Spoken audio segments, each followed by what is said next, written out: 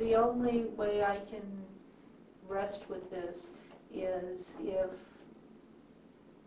I believe in my heart that this hospital has followed her wishes to the extent that they have done everything that they could do for her to be cured. And, you know, if you can tell me that this is beyond hospital ability and this is in God's hands, then I will be able to accept that. But I have to believe that everything that could be done is done, because those were my mother's wishes. And you haven't felt like that's been answered so far with Dr. Murphy now? What more can we do for you to explain her medical situation? Well, I think if we're looking at putting her through any additional pain, then I don't want to do that. But you know, the basic things of life, food, water, antibiotics, or whatever. Antibiotics is not a basic thing of life. That's not something that's going to help her right now. I think she has an infection. I think that antibiotics might decrease the severity of the infection, and that will not prevent her from dying in the immediate future. Because of the other problems. And you're saying that the heart was failing. It's either that or a large pulmonary and the lungs are failing. So there's other things that are failing. Brain injury. So you have other things failing to where, would you, as Ms. Walt said, do you think that this is in God's hands or outside of physicians' hands? I think that we could continue to do all the things that we're doing and prolong it and not make any difference in the end. I think all we're doing is prolonging her dying. So Ms. Walt has indicated that she wants to keep her mother most comfortable. We talked about that, and I'm fine with that. I want to make her comfortable. So Mrs. Wall wants to have her mother comfortable, and you described that. But at the same time, she's not sure that the hospital has exhausted everything. So maybe we need to revisit that. What do you mean by do everything? There are things that we can keep doing. Like I said, I think that we can prolong this if we keep doing them. I think we could prolong it up to a week. And when we prolong, are we adding to her comfort or taking away her comfort? At best, we don't know.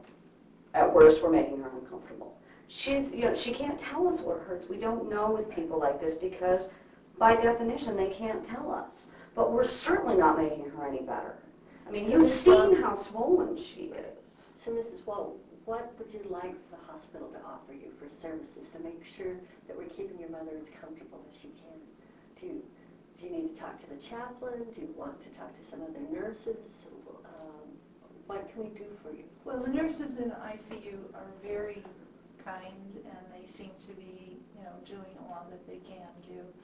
And they answer my questions when, I have them when they arise. So I don't think the nursing staff is, at issue here. The nurses are doing whatever they're told to do, I'm sure. And they seem to be interested in my mother's comfort, which is very helpful to me. I'm just having a hard time accepting the fact that, it sounds like you're giving me a choice. You're telling me my mother can die today or my mother can die in a week. What do you want to do, Mrs. Wall? That's how this is beginning to sound to me. Like you make a decision now because you want your mother to die today or do you want her to die next week? I think that maybe, as I understand it, and I don't know your mom like you do, but as I understand it and what Dr. Murphy said is that your mom is going to pass away and she's going to die. And so we're trying to make her comfortable because we're not able to cure her. And so we're trying to find ways to make her comfortable with you. I don't think it's a choice of when, but it's trying of how she passes. And so I think making her comfortable is kind of an important thing at this juncture. So we kind of think if we can move maybe into discussions of how you think she would want us to act while she dies. I think that would be helpful to us because we don't know her as well as you do. And so one of the things. how we want to act Do while she we, dies. do we One of the continue things is- pouring fluids into her while she dies, or do we just let that part go? Do we continue pouring blood into her while she bleeds it out, or do we just let that go? Do we pour antibiotics into her when we know they can't help her, or do we just let that go? Do we just not do these things that we know can't help her? So Dr. Murphy has described I see. an aggressive procedures that we've heard, and then she's also talked about what we can do to take away, but to add to the comfort. And so I think Adding to the comfort is important to me.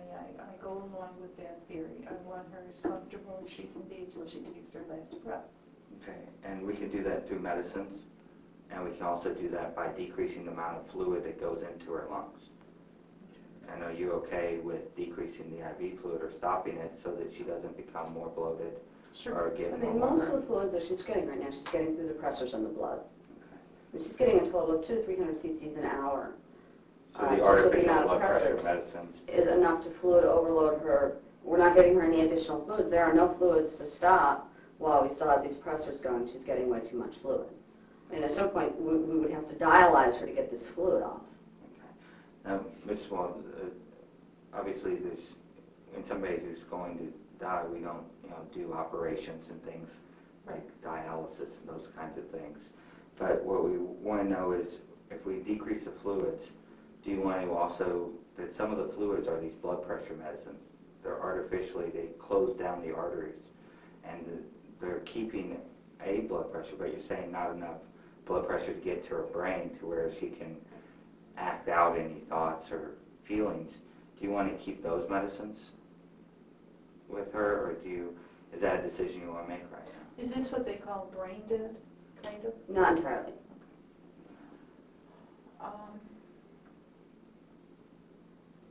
And I don't think, if this is something that you've never thought about or something, we can, I don't think that that's the immediate decision. I think stopping blood products and extra fluid, will be more comfortable to her. If they're not helping, and if you're telling me they're not going to help, then I can accept not using them. I mean, what is the point? And that's the feeling on the artificial blood pressure medicine. Sure. And then if her heart stops, Then she's What- dead, right? that's right. But what we do in people that we think we can help is we do CPR. We press on their chests and we try and force them to breathe, and we try and force the blood to go through their blood vessels. And until you tell us not to do that, our policy is that we do it. And I think that it has no possible chance of working and potentially could cause her pain. It breaks ribs, it can puncture lungs, hearts have been punctured. And this is to putting their hands on the chest and Right. those kinds of things.